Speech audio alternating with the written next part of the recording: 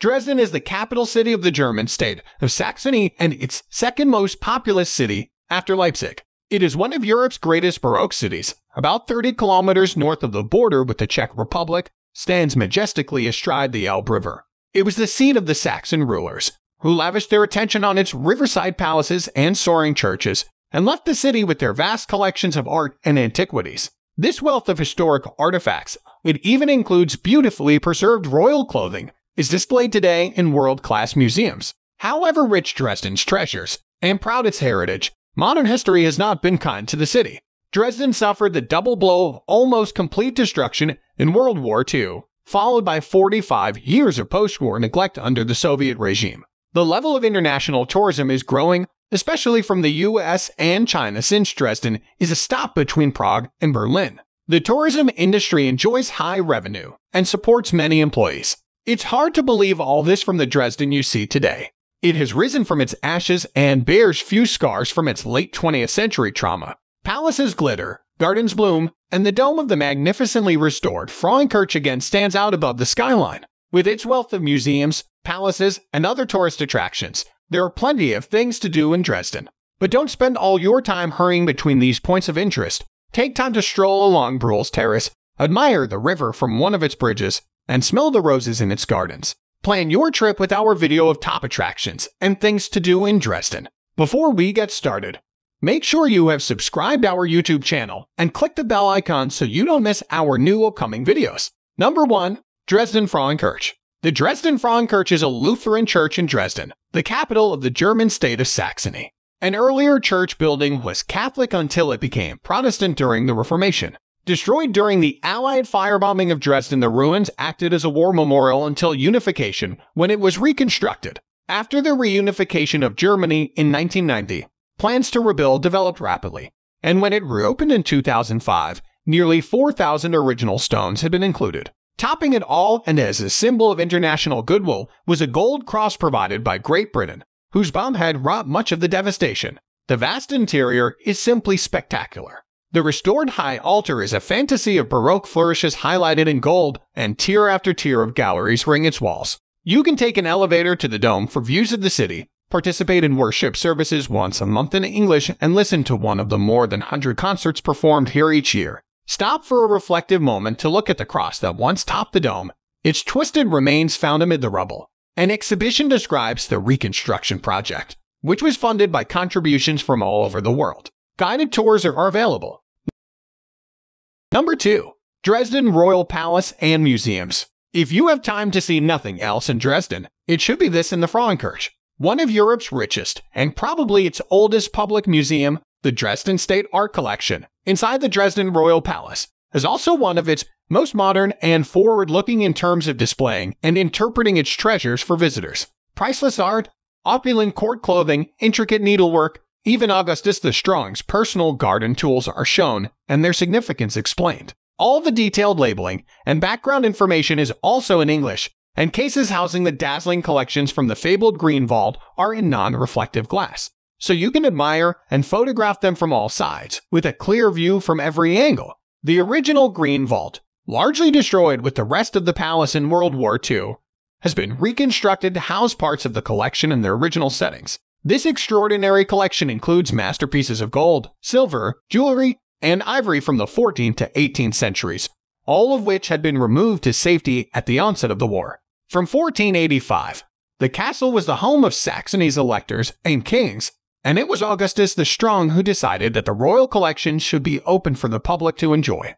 In 1723, he began to turn the formerly private treasure chambers into a public museum. In addition to the treasures of the Green Vault, the Turkish Chamber, established in 1614, houses one of the world's largest collections of artifacts from the Ottoman Empire. Other collections include the numismatic cabinet of medals and seals, the Dresden Armory of weapons and armor, and the print cabinet containing graphic art, drawings, watercolors, and pastels by European artists from the 15th century onward.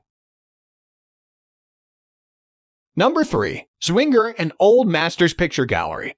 The Zwinger, a magnificent early 18th century palace in the center of the city beside the Elbe, is one of the finest examples of Baroque architecture in Germany. It's worth walking around the outside just to appreciate its architecture. On its south side is the majestic 32-bay-long gallery, and flanking it to the east and west are four symmetrically arranged pavilions, the Wall Pavilion and the Nymph and Mad Bath of the Nymphs, with its graceful fountains and mythological figures. Aside from its impressive architecture, the Zwinger houses more of the Dresden state art collections. These include the Dresden Porcelain Collection, scientific instruments in the Royal Cabinet of Mathematical and Physical Instruments, the Old Masters Picture Gallery. The Gemäldegalerie Altmeister features about 750 paintings from the 15th to the 18th centuries, among them Italian Renaissance and Baroque masterpieces by Raphael, Titian, Correggio, and Tintoretto. The collection of Dutch and Flemish paintings includes works by Rembrandt, Rubens, Van Dyck, and Vermeer. Number 4. Semperoper on Theaterplatz. The west side of Dresden's Theaterplatz, one of Germany's finest public squares, is dominated by the magnificent Semperoper, the city's opera house. Built in the style of the Italian High Renaissance. To see the lavishly decorated interior, either attend a performance which include concerts, ballet, and opera, or take a spirited tour led by one of the staff, who will share tales of some of the great performers and guests as you tour. In the center of Theaterplatz stands an equestrian statue from 1883 of King John, and at the southeast corner stands the Altstädter Wache, the Old Town Guardhouse, built in 1831 and modeled on the famous guardhouse in Berlin.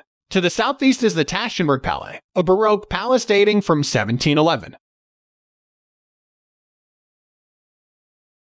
Number 5. Dresden Botanical Gardens. Dresden Botanical Garden maintained by the Dresden University of Technology. It is located in the northwest section of the Grosser Garten at Stubel 2, Dresden. It is open daily without any charge. Dresden has had a botanical garden since 1820 when Professor Ludwig Reinbach created the first on a site now within the forecourt of the police headquarters, nearby the famous Bruhl's Terrace. By 1822, it contained some 7,800 plant species and varieties. The contemporary garden was created in 1889 by Carl Georg Oskar Drude and officially opened in 1893. However, it was devastated in February 1945 during the bombing of Dresden in World War II. In 1949, it became a part of the Dresden University of Technology and in 1950 reopened with partially restored outdoor gardens.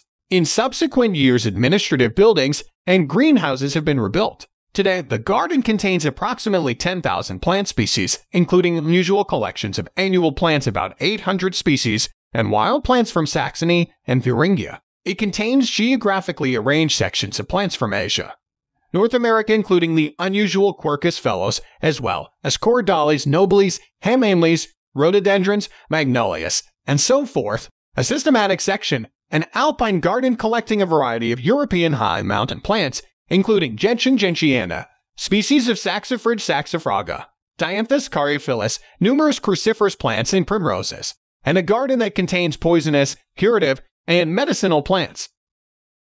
Number 6. Stroll along Bruhl's Terrace. No trip to Dresden is complete without a stroll along Bruhl's Terrace, or Bruhl's Terrace, also known as the Balcony of Europe. Approach from the Schlossplatz by a broad flight of steps. This area on the side of the old city ramparts was laid out in 1738 as a private garden and opened to the public in 1814. The sculptured groups on the staircase represent morning, noon, evening, and night, and the dolphin fountain is the only part left of the original garden.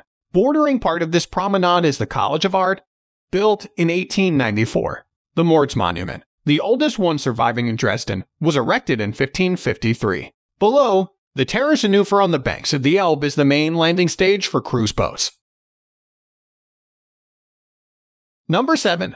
The Georgian Tor and the Procession of Princes. The Georgian Tor, or Georgenbau, was the original city exit to the Elbe Bridge and the first of the city's many Renaissance buildings. On the west side is a doorway from the original building with its rich sculptural decoration, including an equestrian statue of Duke George. Also of interest is the Langer Gang, a long wing linking the Georgenbau with the Johanneum that was built in 1591. Along its inner side is a long Tuscan-style arcade with 22 rounded arches leading to the court stables. Its most important attraction, however, is the famous Fürstenzug, the Procession of Princes, 102-meter-long portrait of the dukes, electors, and kings of the House of Wettin, together with leading German figures from the arts and sciences. Commissioned in 1870, it consists of 25,000 mason porcelain tiles. Number 8. Hike in Saxon, Switzerland. A favorite day trip from Dresden is to Saxony, Switzerland National Park, only 30 kilometers southeast of Dresden. A wild landscape of soaring limestone pillars, with views straight down to the Alp. Walking trails form a network throughout the park, with paths for all levels of energy, and since 1898, a little tram has carried tourists between the village of Bad Schandau and the waterfall at Lichtenhain. The most famous site is the Bastei Bridge, a 76-meter-high stone arch bridge that connects the rock formations. You can hike there or reach it by public transportation. There are several ways to get to Saxony, Switzerland from Dresden: by car, by S-Bahn trains that leave Dresden twice each hour, by excursion boats, or by one of the world's oldest paddle wheel steamboats, the most romantic way. For an in-depth look at the natural wonders of this park, you can take a Bohemian and Saxony, Switzerland National Park day trip from Dresden, which includes Bastei Bridge, and a trip across the border into the Czech Republic to Pravsika Gate, the biggest natural sandstone arch in Europe. Number 9. Moritzburg Palace. About 14 kilometers northwest of Dresden is the remarkable Schloss Moritzburg, an electoral hunting lodge and summer palace in the ochre and white of Saxon Baroque. Begun in 1544 as a modest hunting lodge, this stunning palace was given its present form between 1723 and 1736, with Baroque statues added on the balustrades of the carriage ramp and terrace. The decoration and furnishings of the interior, including hunting trophies and paintings, are preserved and altered. Also on the grounds is Little Pheasant Castle, an 18th century hunting lodge, whose extraordinary interior is decorated with rare Rococo finishes, inlaid paneling of exotic woods, mural paintings on canvas, painted and gilded ceiling stucco, painted wood and plaster, faux marble, and walls finished in embroidered silk, feathers, and a remarkable combination of straw and pearls. This rare interior has recently been restored by the World Monuments Fund. Number 10. Take a day trip to Meissen. Only 30 kilometers to the west, and easy to reach on a day trip from Dresden. Meissen was once the seat of the long-reigning Wendt dynasty. They made their home in the Albertsberg Castle, which towers above the town and river atop a high hill. The climb through narrow lanes is picturesque, but steep. You can avoid it by riding the funicular. Founded in the 15th century, the castle is one of the finest secular buildings of the late Gothic period, and its most notable feature is its large spiral staircase. Inside, the rooms have richly decorated vaulting and ceilings, with paintings dating from 1870. Adjoining it atop the crag is the early Gothic Meissen Cathedral, dating from 1260. It is an almost pure Gothic building, with nothing but its Protestant pulpit, pews, and organ changed from its medieval appearance. The original front entrance was closed to preserve the early graves in the floor. Meissen has long been famous for its porcelain, and a top tourist attraction is the Porcelain Manufactory. A tour there not only includes a look at examples of their work over the past 300 years, but a chance to watch a skilled artist mold objects, sculpt the delicate blossoms and figures that adorn Meissen figurines, and paint flowers on plates and teacups. The silver mining town of Freiburg, about 40 kilometers southwest of Dresden, is also home to a stunning cathedral, a late Gothic hall church with the oldest and largest surviving Silbermann organ in Saxony. The town's historic center is listed as a national monument,